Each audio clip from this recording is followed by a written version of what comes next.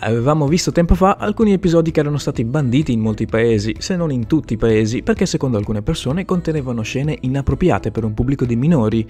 Forse in alcuni ambiti avevano ragione, ma molte sono le scene bandite che erano in realtà praticamente innocue. Vediamo alcuni di questi episodi di popolari cartoni animati banditi in alcuni paesi. Ehi, benvenuto, io sono Kyubi e ti guiderò in questo video. Il laboratorio di Dexter.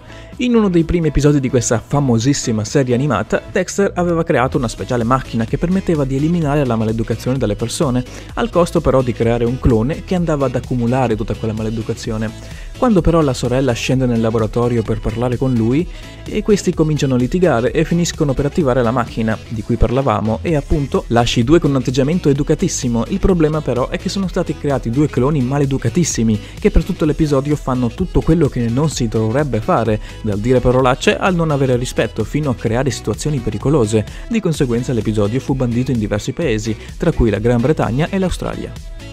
Pokémon. Questo dovrebbe essere il 18° episodio della serie originale, la prima in assoluto per capirci. La trama di questo specifico episodio ruotava intorno ad un contest di bellezza, al quale partecipavano tutte le ragazze conosciute nella serie fino a quel momento.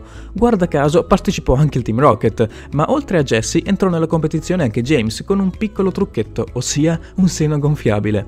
Ovviamente era tutto fatto al fine di riderci sopra, era una presa in giro del fatto che gli uomini non avrebbero nemmeno capito di trovarsi davanti un maschio vedendo due meloni così grossi. Purtroppo l'intero episodio fu bandito in praticamente tutti i paesi occidentali perché venne ritenuto avere troppi riferimenti sessuali.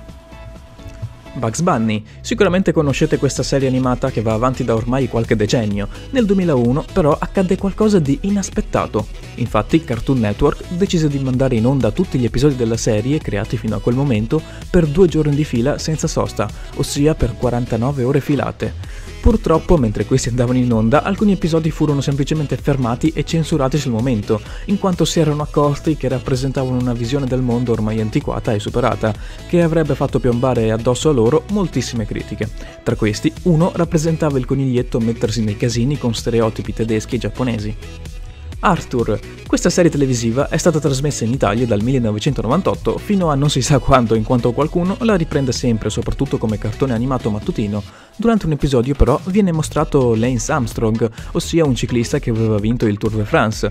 Questo aiutava i protagonisti a imparare ad andare in bici, ma appena venne scoperto che Lance si era dopato per la competizione, dopo un lungo scandalo, non solo l'uomo perse il titolo di vincitore, ma anche gli autori di Arthur decisero di punirlo, cancellando da possibili riproduzioni future questo raro episodio della serie.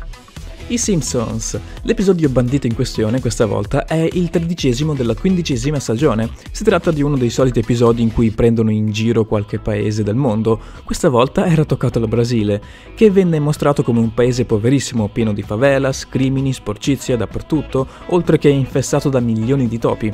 Questo fece veramente incavolare un ministro brasiliano che chiese la cancellazione dell'episodio, il quale però venne censurato solo nello stesso Brasile e in Portogallo. Tra tutti gli episodi parodia, questa era la prima volta che accadeva una cosa del genere e i creatori ne rimasero parecchio sorpresi.